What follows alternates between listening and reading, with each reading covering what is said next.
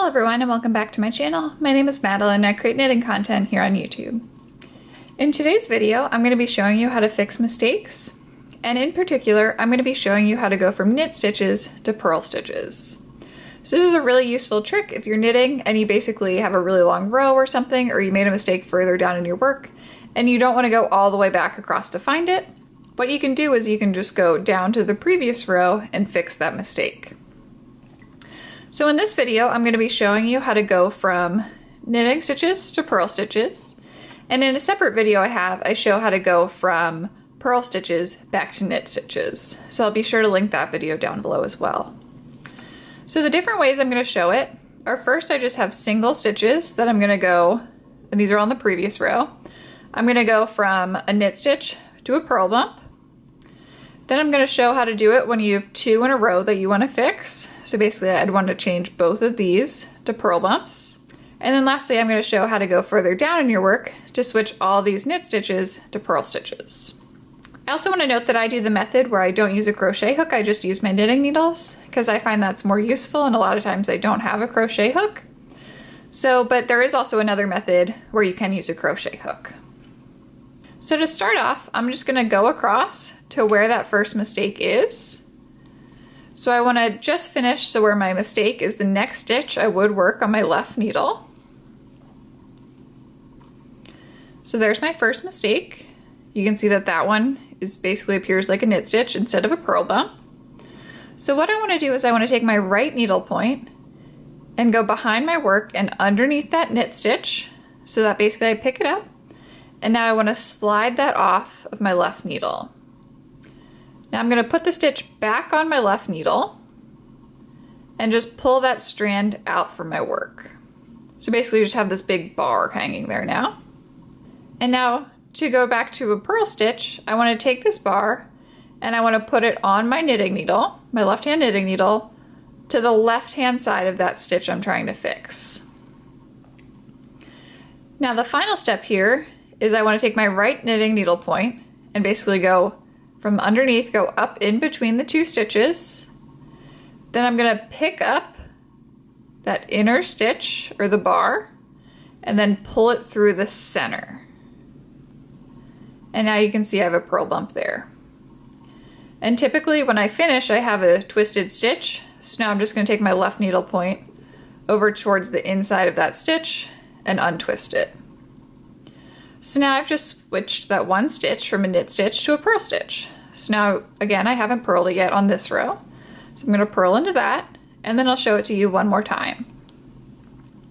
So here's another one I would want to fix. So I'm going to take my right needle point, going to go underneath that bar, pull it off my left needle. Now I'm going to put it back on my left needle, pull out that bar. Now I want to take the bar and I want to put it to the left hand side of that stitch. And now I want to take my right needle point, go up in between the two, then go down and pull that bar through the center of the stitch. And then the last step is to untwist it. So now I can just continue purling that stitch and work across the rest of my stitches. So the next thing I'm going to show you is how to do two in a row.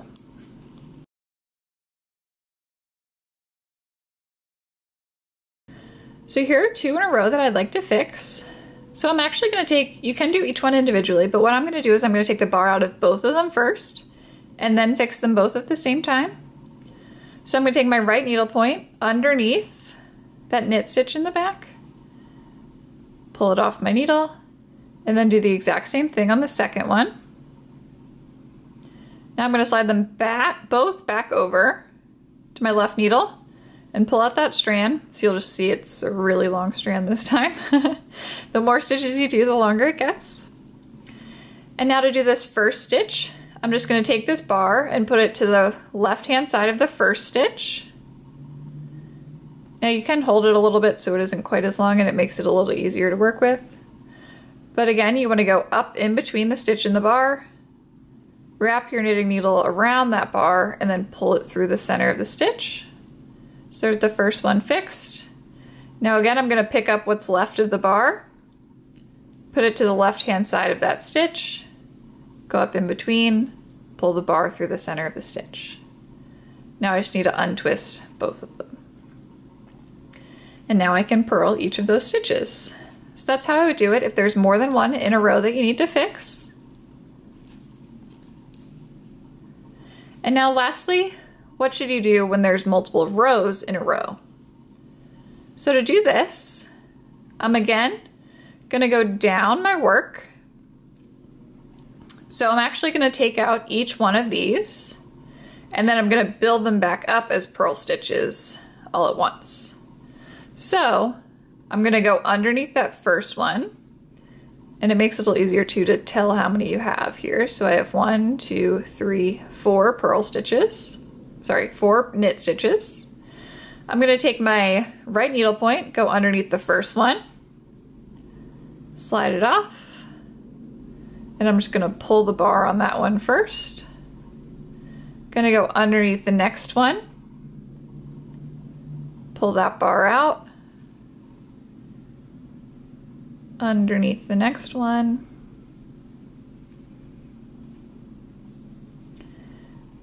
and then finally all the way down here to the last one. So now I have 4 bars in a row, starting at the bottom and then going all the way up. And the way I want to pick up each one of these bars is I want to go in that exact same order where I started at the bottom and I go back out. So I'm going to start off with that first one down at the bottom. Again, I need my strand over towards the left-hand side. And I'm going to do it the exact same way where I take my right needle point, pull the bar through the center of the stitch, untwist it. Now I'm going to go and use that next bar in the order.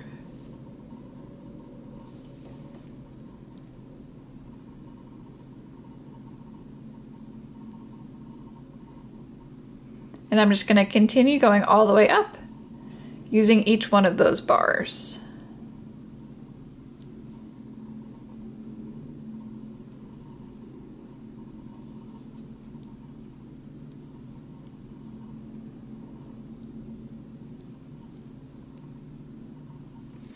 So now all those knit stitches have been switched to purl stitches. And now I could continue going all the way across the row.